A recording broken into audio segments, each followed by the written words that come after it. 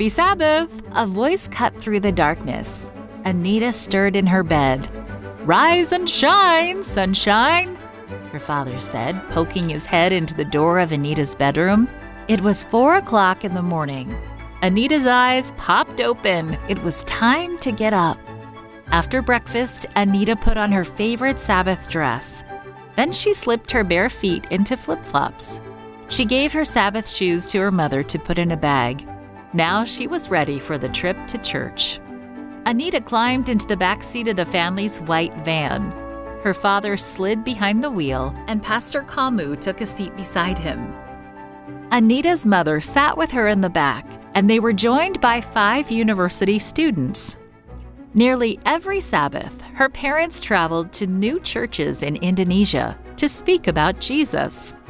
At 5 o'clock, the van left the campus of Mount Klabat University, the Seventh-day Adventist school in Indonesia, where Anita's father and mother were teaching as missionaries.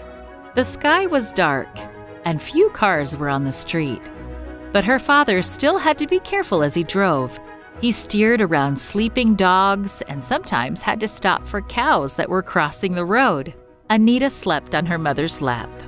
About an hour and a half later, Anita awoke as the van came to a stop. She liked this part of the trip to church. She and the others boarded a small motorboat, and soon they were cruising on the ocean. Anita looked across the dark blue water. Light was just beginning to crack on the horizon as the sun rose. Warm, humid air rushed against her cheeks as the boat navigated gentle waves. After an hour, the boat docked on an island, and the group transferred to another boat for a 30-minute ride.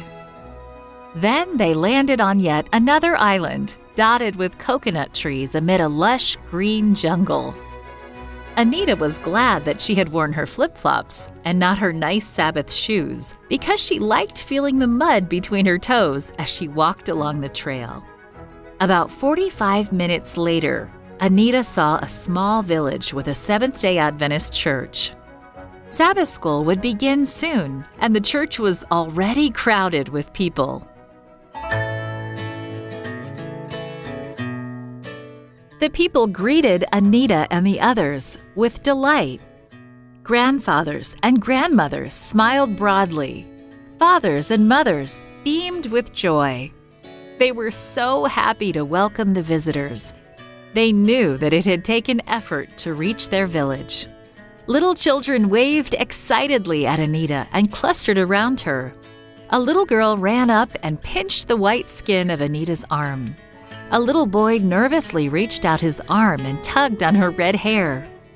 The village children had brown skin and black hair, and this was their first time seeing anyone who looked like Anita. Inside the church, her mother pulled Anita's Sabbath shoes from the bag, and Anita slipped them on. Now she felt ready to worship God. Later that afternoon, Anita put her flip-flops back on for the long trip home. She was tired, but happy. Every Sabbath, the long trip to a new church was an adventure. Best of all, every Sabbath, Anita got to worship God. Anita liked being a missionary kid. This story happened nearly 40 years ago, but missionary kids today still make adventurous trips to church thanks to your World Mission offerings.